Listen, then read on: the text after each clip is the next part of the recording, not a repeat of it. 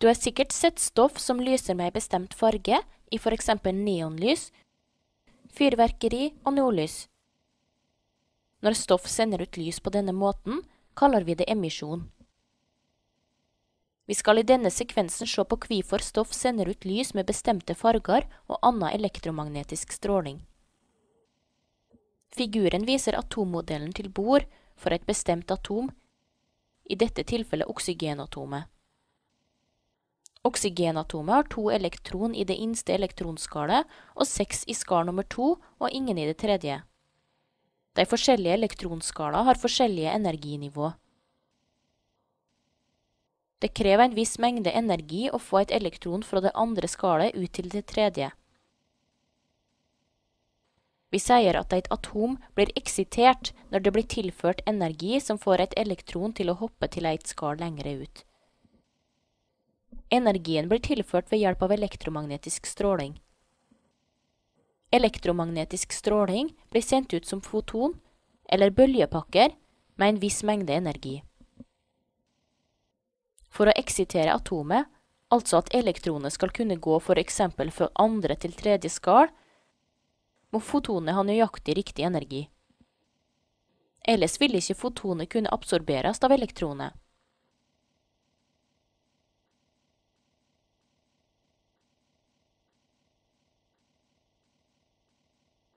Elektronet absorberer elektromagnetisk stråling og går ut i et annet skal. Når elektronet er her og atomet er eksitert, vil det ganske snart falle tilbake til skalet det kom fra, altså sin stabile tilstand. Da slipper det ut et foton med samme energi som det absorberte tidligere. Hoppa kan også skje mellom andre skal i atomet.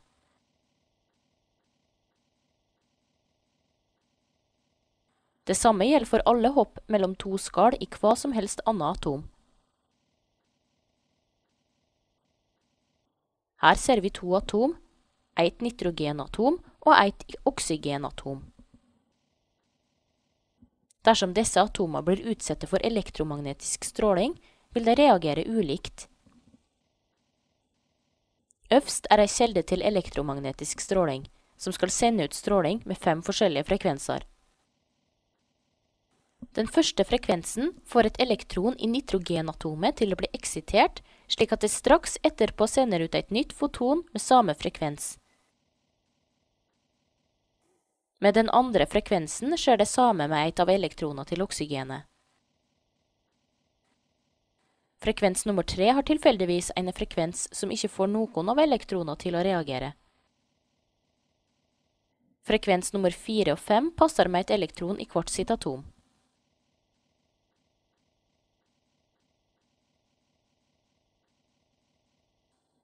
Ved å se på hva frekvenser et ukjent stoff absorberer, kan vi altså finne ut hva for stoff det er snakk om.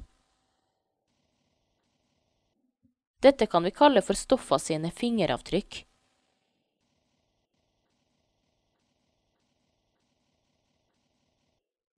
I denne sekvensen har vi sett hvordan et elektron i et atom kan absorbere foton og så emittere foton med samme energi.